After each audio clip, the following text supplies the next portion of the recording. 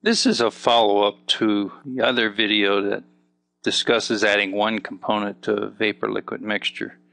And the idea here is to try and explain, using mass balances, how the liquid and vapor compositions can stay the same when one component is added to a binary vapor-liquid equilibrium mixture.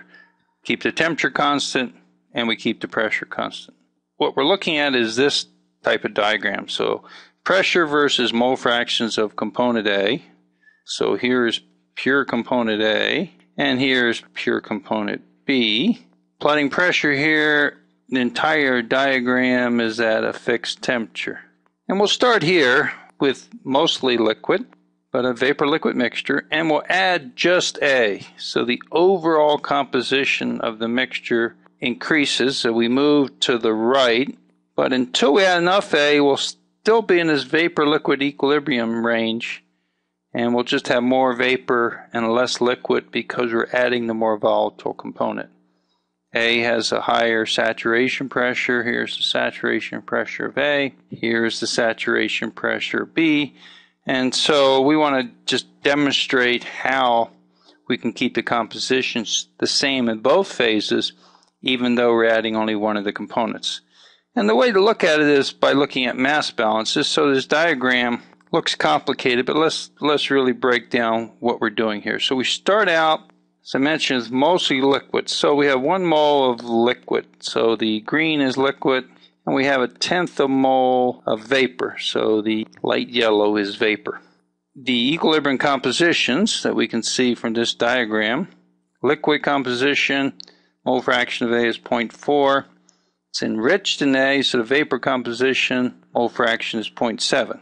So if we have 1 mole of liquid, means 4/10 of a mole of A and 6/10 of a mole of B, so the overall mole fraction for liquid is 0.4. And if we have 1/10 of a mole of vapor, it means 0.07 moles of A and 0.03 moles of B, so the overall composition of the vapor is 0.7 mole fraction. And now we're going to add 0.5 moles of A. Well, we could add it as vapor or as liquid, but it's going to end up in the liquid phase in order to maintain equilibrium.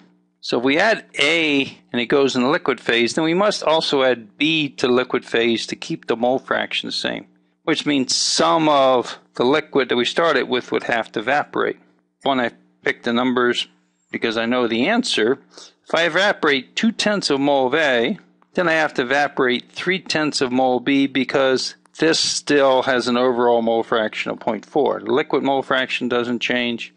That's my final liquid phase with the same mole fraction. So if I add 0.5 moles of A and I evaporate 0.2 moles, then I'll have added 0.7 moles of A to the vapor phase, and I will have added 0.3 moles of B to the vapor phase.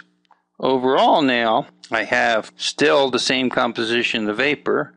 This vapor plus the starting vapor means I have 0.77 moles of A, 0.33 moles of B. I've maintained the vapor composition, I've maintained the liquid composition, even though I added only one component. And I've done this by putting that component in the phase that is enriched in A and evaporating enough of the liquid to maintain vapor-liquid equilibrium. If I add too much A to the system, I would evaporate all of the liquid and I would end up with a vapor phase that is a higher mole fraction of A. So we started around here and we end up somewhere over here.